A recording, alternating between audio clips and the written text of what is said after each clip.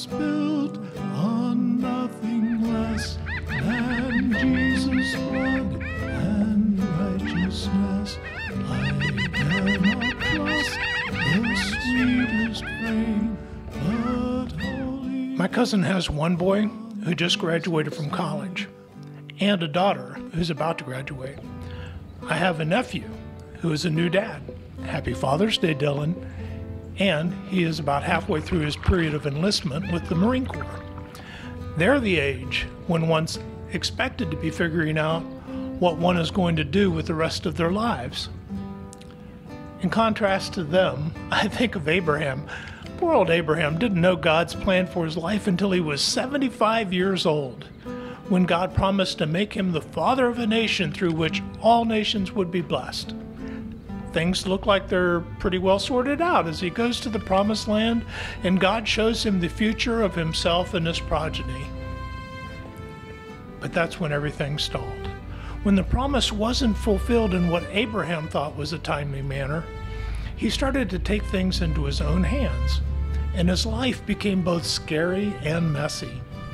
Nearly a quarter of a century passes. At 99 years old, God appears to him again and says that God has not chosen to do things the way Abraham tried to do them, but it would be through Abraham's wife. Abraham's wife would be the mother of nations. And the Bible tells us that when Abraham heard this, he laughed. No more than a few months later, God appears to Abraham again and tells him that Sarah will give birth within the year. Sarah, listening from the tent, overhears this and she laughs. But finally, when Abraham is 100 years old and Sarah is 90, she does give birth. And what do they name their son? They name him He Laughs, or Isaac in Hebrew. And thus, with hearty laughter, began the nation of Israel. Before we consider what the point of Abraham's story might be, I want to ask you a question. There's quite a difference between what is normal and what is good, isn't there? Normal is what we usually expect to exist or happen. Sometimes we describe normal as typical. When we come to a place where we can pass a slower car, and as we pull out to go around them, they speed up, we turn to our spouse and say, "That's typical." There are things in this world that are normal, but they aren't good. If we're honest, there is a lot of bad that is also normal. The poor we have with us always. There have always been both oppressors and the oppressed, exploiters and the exploited. There has always been unequal justice and government favoritism toward one group or another. Normally, there's more than one war at a time going on in the world. Some degree or another of crime in our communities is normal. It is also normal that some people become sick, some are maimed, and all of us die. Normal does not equal good. One of the normal things in life that isn't good is that none of us are perfect. Carry on. The worst part about that is that our normal state of imperfection causes a disconnect with God, who is perfect and good. Now, some folks will immediately jump on the old saw. If God is all-powerful, then he is not good. If God is good, then he is not all-powerful, blah, blah, blah, blah, blah. Their assumption being that God would force his standard of good on everyone and everything if only he had the power. Into this dichotomy between our broken world and a perfect God comes the message of this week's epistle reading, Romans chapter 5, verses 1 through 8. How does what is broken get repaired? We are justified through faith. What does it mean to be justified? It means my relationship with God becomes just as if I'd never sinned. What is faith? Faith is a receptiveness to what God has to offer, rooted in a trust of God. We have peace with God through Jesus.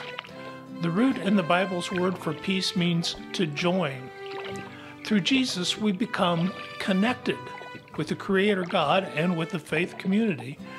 That's not normal, but it is good. We have grace through Jesus. What is grace? God's riches at Christ's expense, God's unmerited favor. In other words, grace is receiving blessings we haven't earned, but which God has bestowed upon us anyway. Then in verses 6 through 8, Paul ties in with this concept of receiving justification, peace, and grace without our having done anything to merit these blessings. Tom Bennett was a boy in the neighborhood I played basketball with once. He was a couple of years older, but instead of lording his greater skills over me, he gently coached me on how to improve my game. Despite being a pacifist because of his Christian faith, he joined the Army and became a medic during the Vietnam War. A grenade was thrown into a trench where he was treating the wounded. Tom jumped on that grenade and gave his life to save the lives of those to whom he had already been ministering. Maybe someday we'll dive deeper into how it all works, but the Bible says in this passage that in order for us to live, to have justification, peace, and lives of grace, in order for us to live, Jesus had to die. Now, you might die for your spouse, your children, your grandchildren, but would you die for someone who had been living in opposition to your purposes? Look at who Jesus died for. Christ died for the, quote, the powerless, the ungodly, and the sinners. There are a few takeaways here. First, if everything in your life isn't the way you think it should be, that's normal. But that doesn't mean it's good, or that normal is even the only option. Secondly, if we keep doing things the normal way, we can expect normal results. Third, Jesus can help. Through him, we can receive, by faith, justification, that is, just as if I'd never sinned, peace, that is, connection with God and others, and God's rich blessings, which is grace. But once we finish doing our happy dance, we need to read verses 3 through 5. Just as there was a messy period in Abraham's life before Isaac was finally born, as we begin to receive these good gifts from God, we also become abnormal, not typical.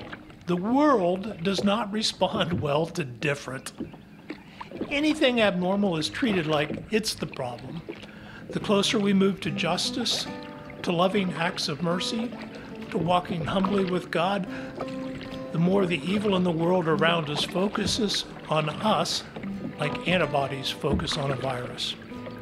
Paul delivers the bad news that the earthly life of the Christian will be accompanied by suffering, some of which is a result of being different. But that suffering will build perseverance, which will build character, and that character will build hope.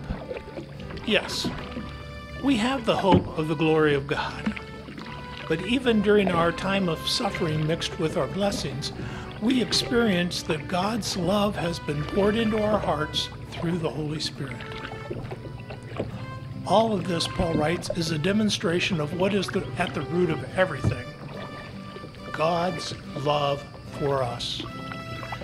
God loves us enough that he sent his Son to die for us and his Holy Spirit to live in us until that glorious day when we see God face to face and, like God, become perfect and whole.